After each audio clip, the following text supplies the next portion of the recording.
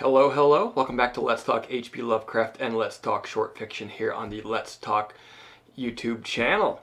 Alright guys, continuing my journey through the complete fiction of H.P. Lovecraft, doing a review for you today of A Reminiscence of Dr. Samuel Johnson, published in September of 1917 in the magazine United Amateur under the pseudonym Humphrey Littlewit, Esquire.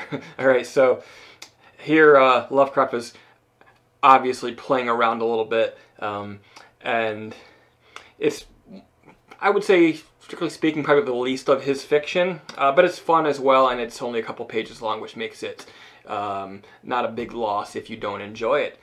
Alright, so the narrator reveals to us at the beginning of the story that he is nearly 200 years old, and then flashes back to the first 70 years or so of his life, where he was a critic, and he became part of Dr. Samuel Johnson's literary club. He tells us about all the interesting, absurd people, stuffy people in this club, a lot of arrogant, old writers and critics and friends. Wikipedia calls the story a spoof of Lovecraft's antiquarian affections. I disagree. I think he's actually mocking the stuffiness and the sort of the unwelcomeness of the literary establishment, which sort of protects its own and has a way of refusing to allow acceptance or entrance by outsiders like Lovecraft himself.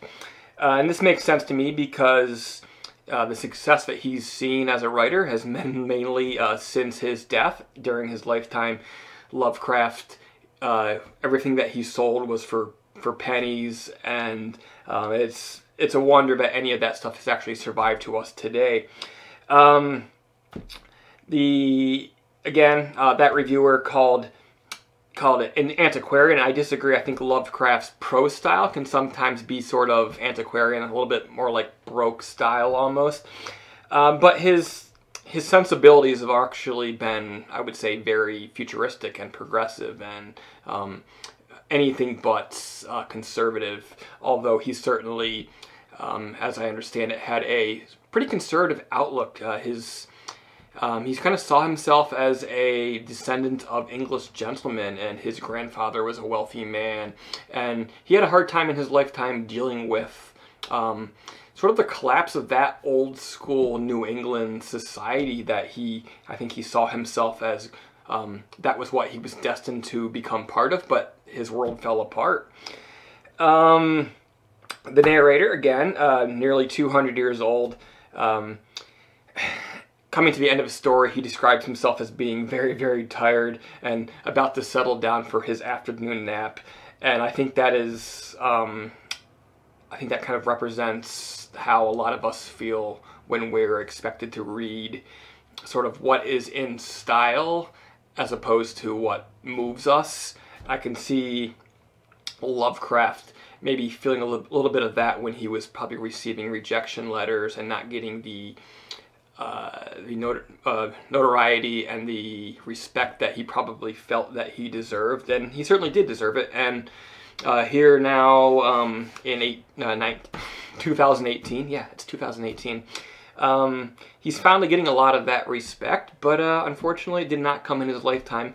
But that is also the case with plenty of great classic literature. It's not always the case where the bestseller becomes the most loved and the longest surviving stories. I remember just a few years ago when Mrs. J.K. Rowling was doing her Harry Potter thing, and all these generations of kids who were calling it the greatest thing ever. But a lot of those books right now are propping up rickety desks like this one.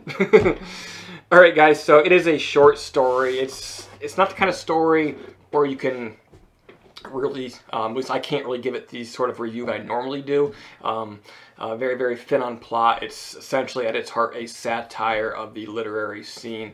And at 2 pages, it's worth the 15 minutes or whatever it takes you to read them, and I'm glad I read it. I'm reading everything that he ever published in terms of his fiction here in the complete fiction of H.P. Lovecraft, and we will do another one possibly tomorrow, maybe the day after Christmas. So until then, thanks for listening. Please subscribe and help us reach our new goal of 750 subscribers sometime next year. So until next time, see ya.